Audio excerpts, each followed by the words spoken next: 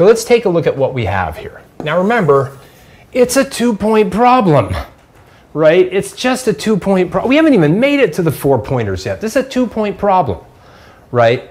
And when you look at it, it doesn't appear that there's anything that's identical in the numerator and the denominator.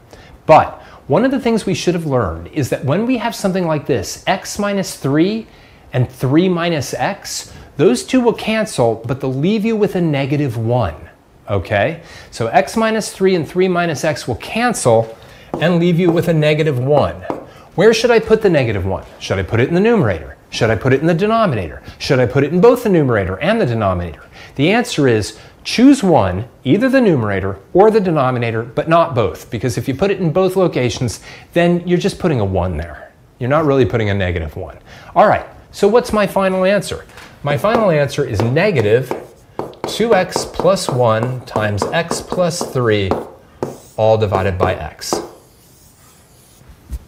And that's it.